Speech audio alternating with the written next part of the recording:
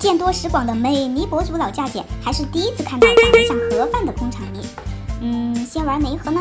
这3种颜色混起来应该不难看，就它吧。让我的尖手指来试试金粉起泡胶的手感，赖丝啊，柔软又光滑。红色的是金粉拉面泥，我左看右看和起泡胶没区别啊，同样也是拉伸性极好的。白色泥最仙气，下面沉淀着散散的亮粉，但是它叫金粉滑滑泥。现在的史莱姆名字取得都这么随意吗？刚想啪它就瞬间被打脸，比刚刚那2种泥脆多了，感觉就是一份比较硬的透台。金粉起泡胶的光泽还是很好看的，就是起泡有点费劲。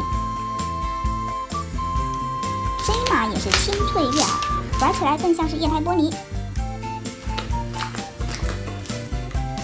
红色拉面胶和蓝色起泡胶的手感也是一样的，我们就直接略过。试试这份滑滑泥吧，我觉得叫玻璃泥更确切。